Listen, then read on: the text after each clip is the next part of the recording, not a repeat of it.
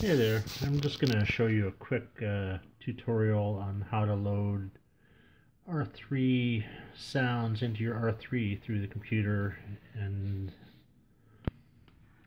the R3 sound editor program.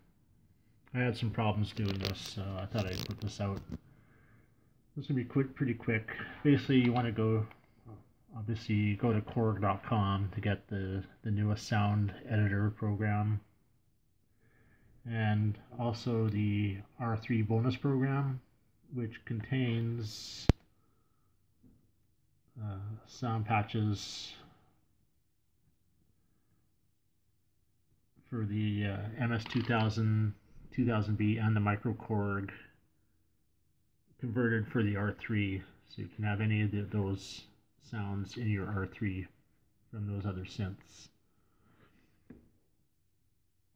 So I've done that already. I also got the drivers here, right up here. Just loaded those in. Yeah, so those are already loaded in. So you got your R3 factory presets, MS2KB, MS2K, and the micro Korg. So I'll load in the micro Korg sounds, and I'm basically just using a simple M-Audio MIDI to USB converter, just plugged in and out, obviously. And yeah, so I just want to go up here, go to micro Korg factory presets, double click, go to my window and open MIDI monitor window. So it's showing right here that my MIDI in is coming through, but there's no MIDI out.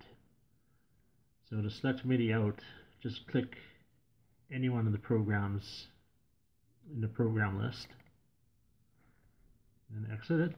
Go back to your MIDI monitor window, and now you can see my MIDI out is set. So you can just close that window, go up to MIDI, and I just do write all programs. Are you sure? Yes. Now you can see it says writing in progress. And what I found is it'll stop sometimes. We'll see if it loads.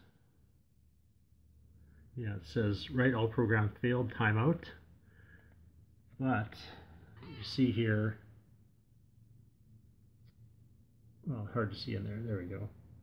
Program A1 is Transy A. And if we go to my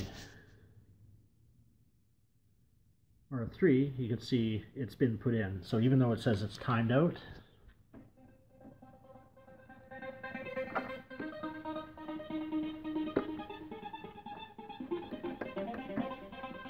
the sounds are all in there.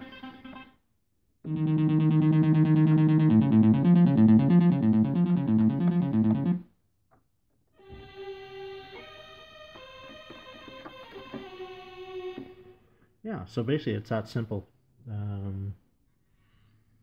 And obviously you can put your factory presets back in, or use the MS2KB, any of them.